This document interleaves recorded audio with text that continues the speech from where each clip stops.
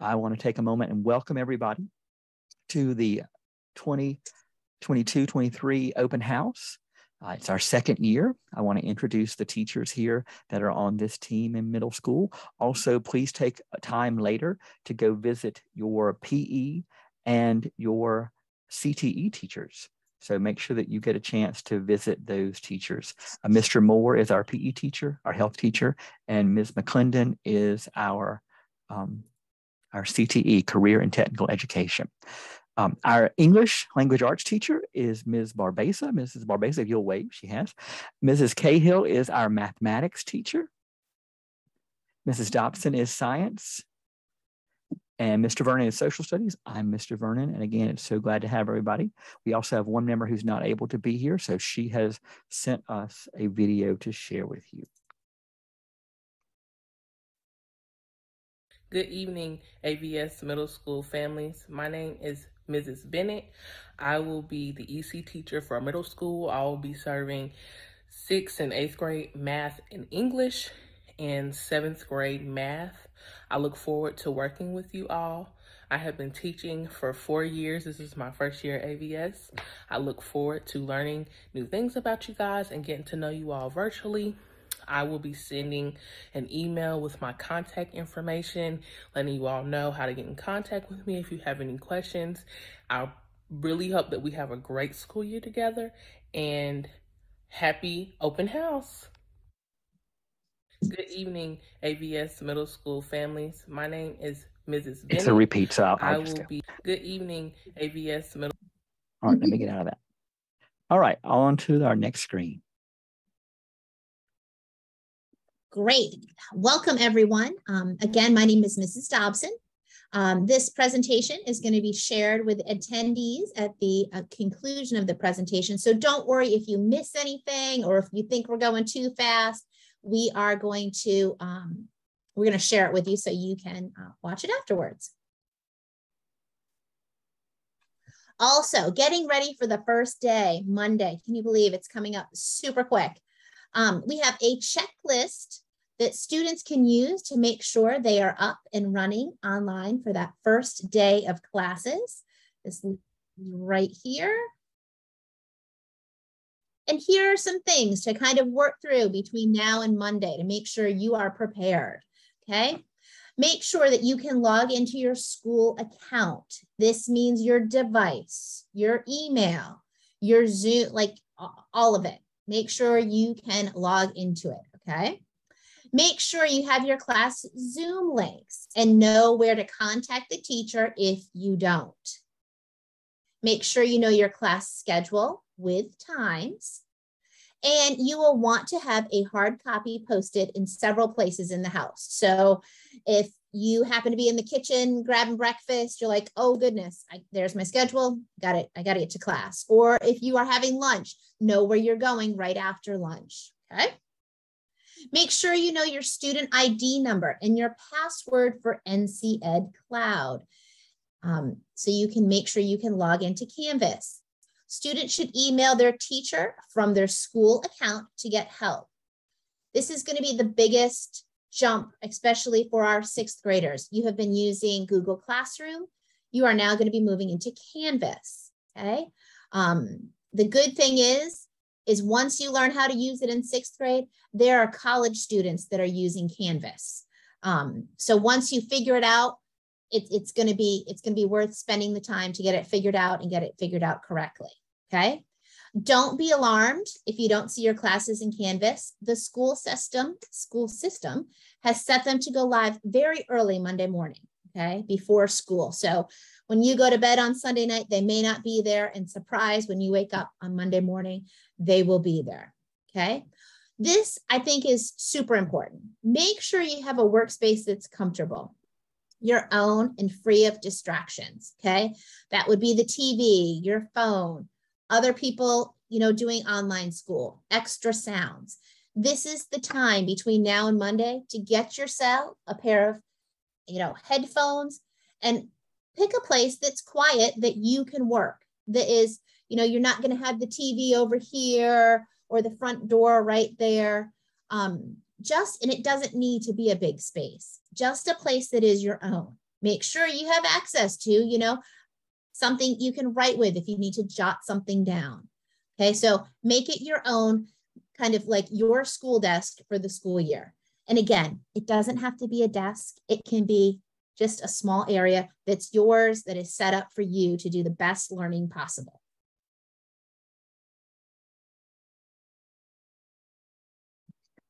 All right, back to our screen. Here we go.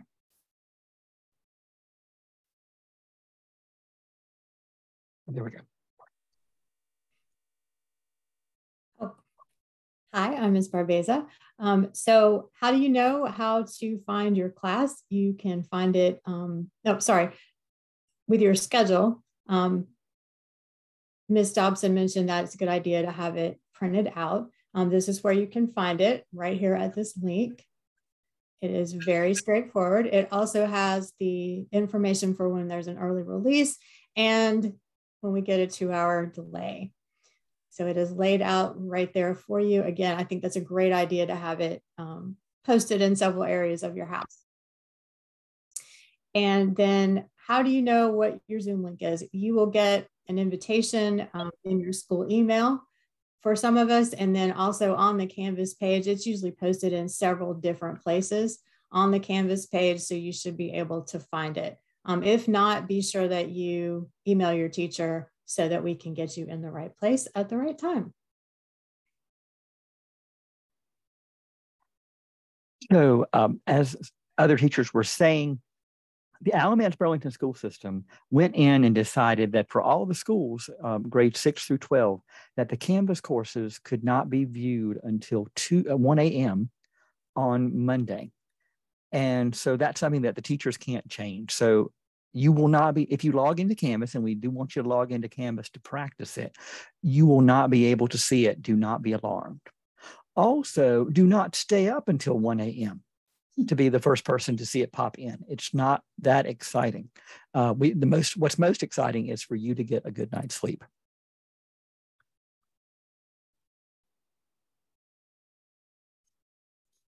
Hello, I'm Miss Cahill, your math teacher. If you are familiar with the virtual school, last year we had some issues with cameras. And so we're going to quickly go through all of our cameras and you know, here's some do's and don'ts, shall I say. So first off, we want to make sure that you are completely on the screen. So if you're looking at these, you can see, you know, your name covering your face, your own little corner. You can only see the top of your head. Off to the side. A big one last year, we got to see a lot of fans. You know, we like your moms and dads decorations, grandma, grandpa, but we're not there to see those. We're there to see you. Same thing, any of those crazy backgrounds some of you download so that we can't see you. It's important for you to realize that we do need to see you and we need to know that you're there, engaged and paying attention. So appropriately is kind of how you see all 4 of your teachers right now. You can see us. You know, our face isn't covered by our name or anything like that. You can see, you know, chest up, a good view. You see that we're paying attention. You see what we're talking. That's how we want you this year. Last year, we were very flexible on this. This year, we're not going to be. If you spend the whole time with the camera pointed up at your ceiling, we're going to actually be able to mark you absent this year. I would hate for you to attend class and then us mark you absent when you were actually there. So it's just something that we're going to be kind of strict on this year just because it is our virtual school and we're just looking forward to seeing your whole face and not your ceiling. With that being said, now you're in middle school. I know, I remember being in middle school and it's just kind of a crazy time. So just so you are aware, most of your teachers, at least most of the class time, will be in focus mode, okay? What that means is for you, you will just see your teacher, okay? And I will be able to see all of you, but your classmates will not be able to see you. So if you are a shy student, if you are having a bad hair day, If you just, you know what, you just don't want anybody to see you, the only thing you need to worry about is your teacher is going to see you. Okay. If parents walk by and say, well, none of the other kids have to have their cameras on, that's because it helps our student. If we have been putting our computers on focus mode, it allows your student to be very focused on the person speaking and not worrying about Susie that has, you know, a balloon in her hand or a dog walking by or any other distraction. It helps your child be more focused, which is something we don't have the blessing to have at a regular in-person school. Here at the virtual school, we can allow your child to completely focus on just what is being taught to them. So if you walk by the computer and see all the students with just their names and black screens, that is because the teacher is in focus mode. Okay, I can see everything that's going on, but the students are not distracted by other classmates. Okay, it causes less distractions and allows your student to focus better. Because some people might have a cool looking chair that would distract other people. Yes, very true. Okay, email is going to be the prominent communication tool for our students. Parents, you may be aware that this is a generation of students that don't generally like to check their email. If we could send them a Snapchat, that would be wonderful, or a message on Instagram. Unfortunately, that's not how, that's not possible, and that's not the best form of communication for a teacher-student interaction. So teachers will send communications through our school Gmail accounts, okay? What I would like you to encourage your student to do is to check their email periodically throughout the day. That is the main way that I communicate with my students, as well as parents, okay? Students, you should also adjust your Canvas notifications so you don't get an email from every teacher every moment. The Canvas notifications, we will help you set those up in the first couple of days of school to minimize Canvas notifications. And you will specifically just receive, you know, emails that are pertinent to your daily success at school. Email communication also for the parents. If you are not receiving emails from school or emails from us, we may have the incorrect email address, okay? Teachers communicate with families all the time. Please make sure that we have an email address that is monitored frequently. Progress reports will be delivered by email. So a monitored email account is extremely important to ensure solid communication back and forth. And here's a test about whether you have the right email or we have the right email. Ms. Barbaza, Ms. Cahill, Ms. Dobson, and I sent a message last week to invite you to Saturday's event. And we also sent you a message on Monday to tell you about the what we're doing right now. So parent, if you didn't get that email, then we don't have the correct email for you. The AVS app, it rolled out at the beginning of August. And so we please want you to take a moment to download that from either the Apple iOS store or the Google Play Store. And once you get this once you get this presentation, there are links that take you straight there. We're all learning this, so it's a process, but this is one way that the whole school system is going to be going in that direction. So please, please use that. Oops, sorry. That's a demonstration of how it happens. Okay, so Canvas.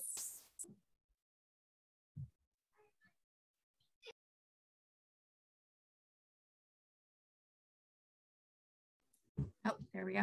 Okay, so Canvas, you can become a parent observer.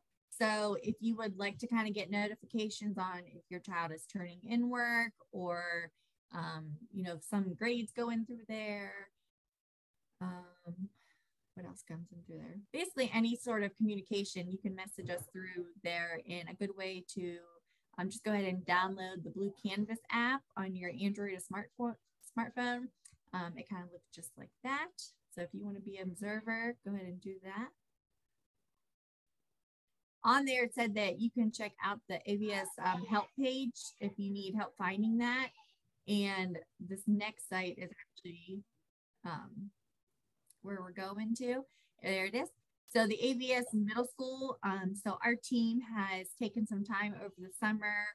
7th graders, you did not have this last year. So if you want to check it out, it's a great resource. We just kind of made our own Google site, and it's a little bit of just any information that you might need. So it has how to do things on PowerSchool, how to do things on Canvas, you know, check in our teacher pages, AIMSWeb Plus. It's literally a how-to on everything.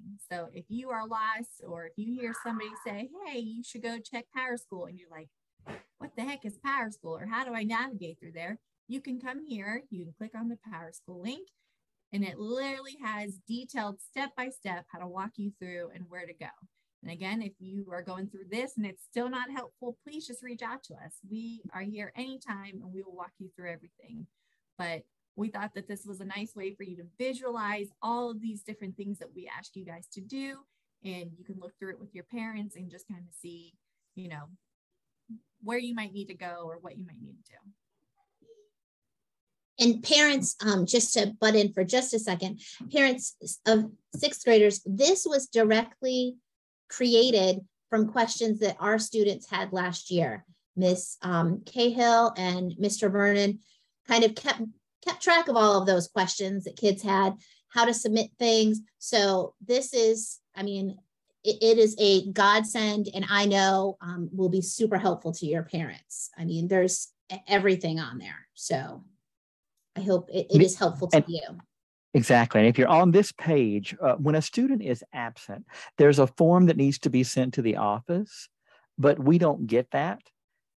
And so if you will email all the teachers, and what we've done is if you will click, if you're on a phone, if you go to this website and click on that, it will open up your phone's app for email, and it will populate all 4 of our teachers' emails. And the subject will say student absent. And then you just got to plug some things in, and it will also come to us. And that way we know why your student is absent. It also explains what happens if the teachers are absent. Classes still go on, but you're given the lessons, the teacher's just not there. And so again, as Ms. Dobson, Ms. Cahill said, just a wealth of information for you. Also, parents, we hope you'll appreciate this. We're going to make sure that your student knows how to properly send an email where the subject line is not the message, and where if they need to follow up on it, they send a reply. They don't send a new email. And again, when this is over, you guys will be receiving this whole presentation. So you'll be able to click right to that link. So don't worry about trying to jot anything down, or if you miss something, you'll be able to click through all these. All right, I think Mr. Vernon just went over what to do with the student absences, but do be sure that you submit that absence form, and it goes to our PowerSchool data manager, and that helps us know, or the data manager, determine whether that's going to be excused or unexcused. And there's a way that you can attach a doctor's form and that kind of thing. So be sure that you do that whenever your child is going to be absent.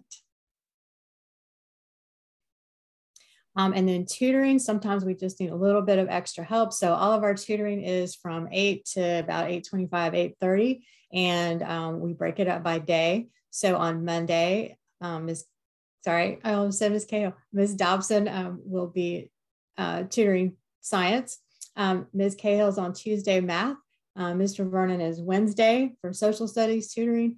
And for English language arts, that's me on Thursdays at 8 o'clock. So we're available. You just click on the Zoom link and there you are. Oh, but we won't start tutoring until like after the first week. Okay. And if you can't get into that Canvas page yet, but you really want to know more about us, you can look at the middle school page that Mr. Vernon was just showing you there, and you can look on the teacher pages, and there's a little bit about each of us. And again, if you've got questions, feel free to email us, get in touch. We're happy to help you.